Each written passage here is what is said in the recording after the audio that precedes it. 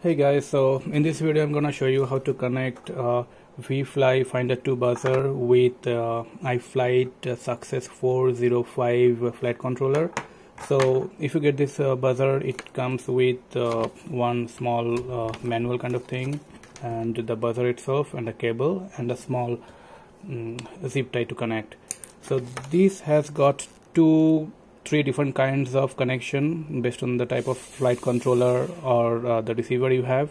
So in order to connect, I use the type A, that is as shown in this picture.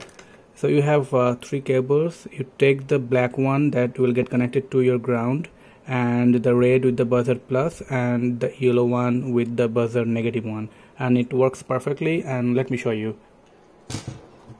Connecting the battery, that is a 4S battery, and once you connect the battery,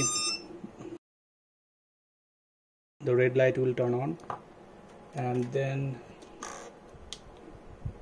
I have the QX7 controller. Throttle warning. Okay, and I have this button mapped with my buzzer. So if you see, that's all. Thank you.